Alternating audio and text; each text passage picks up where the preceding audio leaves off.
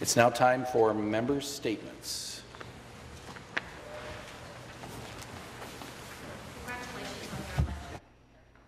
Please to recognize the member for University Rosedale.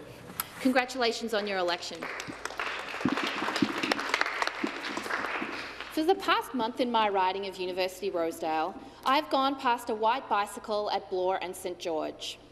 The bicycle doesn't move because it is a ghost bicycle. It marks the place where a cyclist was killed. That cyclist was Dahlia Chaco, a 58-year-old grandmother and mother who died near that intersection. As her son has written, she was killed while doing something she loved, riding her bicycle. She was following all the rules of the road and was in the bike lane when she was run over. Dahlia didn't have to die. Neither did Jonas Mitchell, a 35-year-old son and brother and beloved community member who was struck by a driver who ran a red light in High Park on June 8th. Nor did Douglas Crosby, a father in his 50s who was hit by a truck in Leslieville, just a few weeks short of his 25th wedding anniversary. These deaths are tragic, they're needless, and in Toronto, they have been on the rise. As a community, we have so much more to do to protect our vulnerable road users. Local advocacy groups are leading the way, groups like CycleTO, GreenPAC, the Toronto Centre for Active Transportation, and Advocacy for Respect for Cyclists. These groups have just recently released their Build the Vision TO report, which has been supported by the city. So, it is absolutely shocking that on July 4th this year, stakeholders received notice the Ontario government was cancelling the Ontario Municipal Commuter Cycling Program. This program was vital to the safety of our vulnerable road users and our cyclists. Thank you. Thank you very much. Yeah. Member statements. Member for Barrie Springwater, Oral Medonte. I rise today to highlight the great work of Howard Bloom. With a doctorate in philosophy from U of T and a Master of Education focused on educational psychology, special ed, and adaptive instruction. Among his accomplishments, he co-founded a recreational program for at-risk youth, and it continues today. He also established Blooming Acres, with 2 locations in my riding. Blooming Acres is a residential community for children, teenagers, and adults diagnosed with complex special needs. Accommodations are made for individuals with autism, Asperger's, pervasive developmental disorders, FAS, and other diagnoses. The individuals supported are deemed hard to serve and hard to place due to the complexity of their needs. Blooming Acres is in Ormondonte. It's a 10-bed licensed residence on 100 acres. It's a spacious farmhouse that he's expanded to 8,500 square feet. Blooming Acres Snow Valley Lodge is a 7-bed, 6,000-foot lodge in Springwater, 20 minutes from the first farm. But there's more. On Friday, July the 27th, next week, we'll be cutting the ribbon on Apple Blossom Village. It's a spacious, state-of-the-art special care facility designed and built for adults with complex needs. There are 20 private residence suites that can be customized to meet individual requirements and preferences. There's one-to-one residential care support and more if needed to achieve individual support plans. Apple Blossom Village is in Oromodonte, which is shared with my colleague from Simcoe North. We're pleased to be part of the opening of this excellent facility. Member statements. The member for Timmins. Well, to the Minister of Finance, I want to make a suggestion in advance of your consultations that you'll be having sometime in the near future when it comes to the first Conservative budget, and that is helping to support seniors at home. And there's a really simple idea that was brought forward to my constituency office by Paulette Rowlandson. And Minister, what she's asking for is, you know those lifeline services where you're able to have a lifeline button, kind of an alert emergency thing that you can press should you need assistance of having somebody to come and check on you, should you slip and fall at home or become incapacitated? She suggests, why not allow at least the cost of the monitoring and the cost of the unit itself to be used as a tax deduction for your taxes so that you can get some of that money back. Obviously, seniors living at home longer and people being able to function independently is better for the individual, and certainly when it comes to us as a province, it makes sure that we don't have a system of health care that has more people in hospital and long-term care units than we need to. So it's a cost-saving member for the province. So to the Minister of Health and to the Minister of Finance, I want to put this on your radar and we'll be following up by letter to give it to you so that hopefully people that need this type of service, this medical alert service, are able to do it in a way that they're able to get a tax deduction at the end of the year, so that it helps to defer some of the cost of having that service. Member statements. Member for Durham. Mr. Speaker, I rise today to recognize noteworthy and exemplary leadership recently demonstrated in the Clarington community in my riding of Durham. On Friday, July 6, 2018, the Bowmanville Hospital Foundation announced an unprecedented $2 million gift from the Kemp family. This gift is in support of the redevelopment and expansion of Bowmanville Hospital. It's the largest gift ever received by the Foundation. The future emergency department will be named in honour of Doug and Billy Kemp. The family's commitment to the Hospital Foundation was proudly announced by their son, Kirk Kemp, surrounded by family. I congratulate the Foundation leadership, in particular Frank Sarasano, CEO, and Chris Coy, Board Chair, on a fabulous start to the capital campaign. And I want to personally thank the Kemp family for their generosity in the Clarington community. The Kemp family has been an integral part of the Clarington community for decades, beginning when Doug and Billy Kemp moved to the area in the mid-1900s to begin a life of farming. The family's apple farm, now Algoma Orchards, is the largest independently owned apple growing and packing company in Canada. Families like the Kemp family make the community of Clarington a place that's sure to be an incredible place to live, work, and raise a family for decades to come. Thank you, Mr. Speaker. Thank you very much. Member statements. The member for Beaches East York. Thank you, Mr. Speaker, and congratulations on your election. I want to acknowledge the 100th birthday of Nelson Mandela, the famed leader of my birthland, South Africa. Now, he was a leader who knew how to govern in the name of all the people. Thank you to the citizens of Beaches East York for their confidence and trust in me. Beaches East York is a staunchly progressive riding, and I am honoured to represent the community that was home to Agnes MacPhail, Stanley Grizel, Francis Lankin, and most recently Michael Prue. Every day, I am approached by Beachers and East Yorkers who ask me to be strong in holding this government to account. They want their government to take the TRC's calls to action seriously, and were appalled that the throne speech contained not even as much as a land acknowledgement.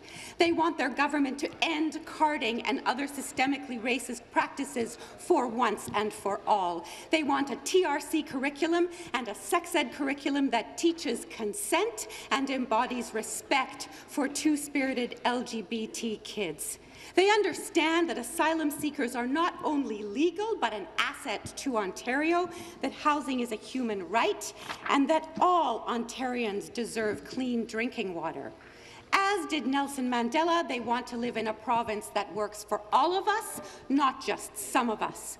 They want me to know they are more than taxpayers. They are first and foremost citizens, and I look forward to being their voice at Queen's Park. Thank you. Member statements. Member for Guelph.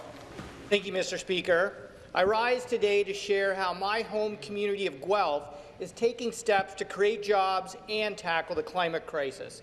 Mr. Speaker, yesterday in the House, the Minister of the Environment, Conservation and Parks said that a plan for reducing emissions is forthcoming. I suggest he look to Guelph for inspiration.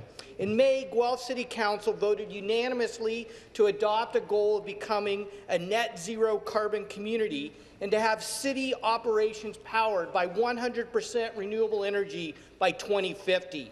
Just a few days ago, the city chose a sustainable green developer for the new Baker Street redevelopment that will create 950 jobs, deliver a new library, housing and commercial space, all saving energy. Last month, Guelph and Wellington County were named as one of the finalists in the National Smart Cities Challenge. Their proposal for a circular food economy will increase access to affordable food, reduce food waste, and create 50 new businesses. Mr. Speaker, this is what climate leadership looks like. So I would like to thank the people of Guelph, Guelph City Council and staff for showing the rest of Ontario that building a sustainable economy and protecting our planet go hand in hand. Thank you, Mr. Speaker. Thank you very much. Member statements. The member for Kitchener-Conestoga.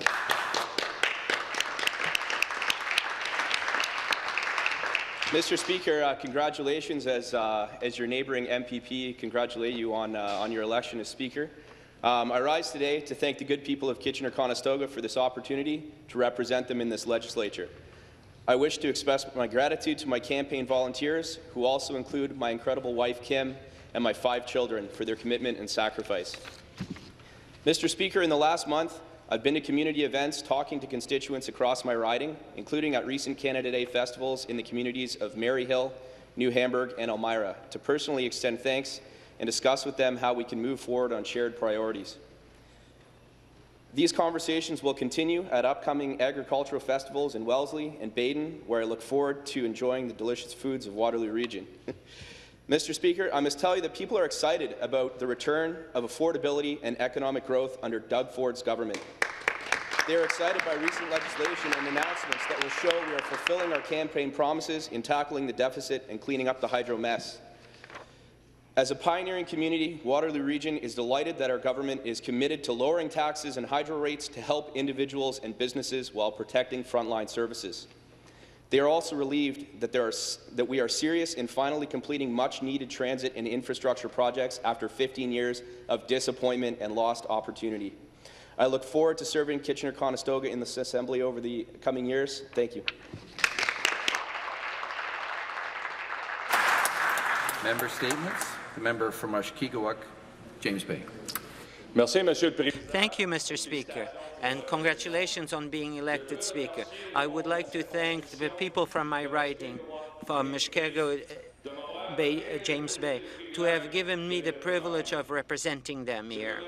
I would like to thank people who worked on my campaign, and my colleague Gilles C, who encouraged me to become a candidate. I would like to thank also my wife Manon and my 2 children for having believed in me all that time. 32,000 people with 60% Francophone, 30% First Nations. Since the throne speech, I have been receiving numerous phone calls and texts. You have to understand that Francophone and First Nations have things in common. We both are very proud of our culture and our language, and we both fight constantly to maintain them. And, Mr. Speaker, to hear nothing, rien, in the throne speech was a bit disappointing for both Francophones and First Nations. To see both ministries have been watered down to other ministries worries us a lot.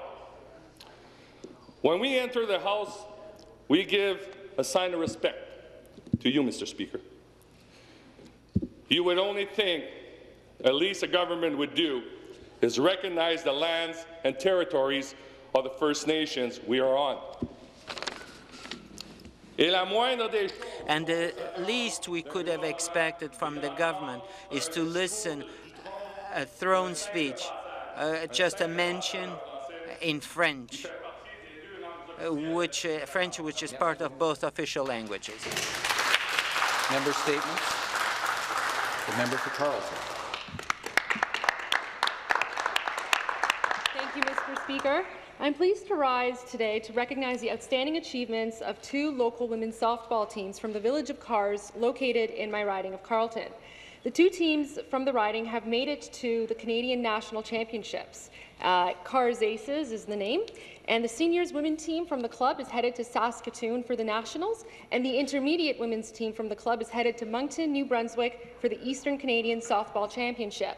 The head coach is Mr. Norman Adams, who has been coaching since 1989. Mr. Adams reached out to me asking for 160 Ontario pins so that they can present them to the 4 teams they will be playing before the championship rounds. We have ordered those pins, and I'm pleased that we'll be providing them with the pins that they'll need soon. The National Canadian Women's Fast Pitch Championship has been going on since 1965, and the Eastern Canadian Softball Championship Committee is made up of the 6 most eastern provinces, and apparently the Canada's Pirates won gold in 2008. I would like to ask my fellow colleagues to please rise with me to congratulate both of these teams as they represent Ontario and wish them good luck.